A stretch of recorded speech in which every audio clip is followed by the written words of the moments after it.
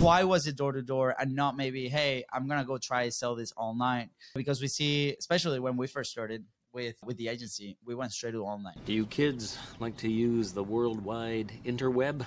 Because we had some relationships built in the brick and mortar world, it was more on the safe side of online. I didn't really know about the website or ClickFunnels community, and I was 11 years old, so I didn't really have any experience with that, which I definitely could have learned and picked up really fast. But I had $0 to my name. I'm 11 years old. I think it was more my dad that told me that I should just go door to door because he wasn't handing me anything or letting me pay for me to get a website up and all this other stuff. But it was just like, write the book, be resourceful, and go knock on doors and make money.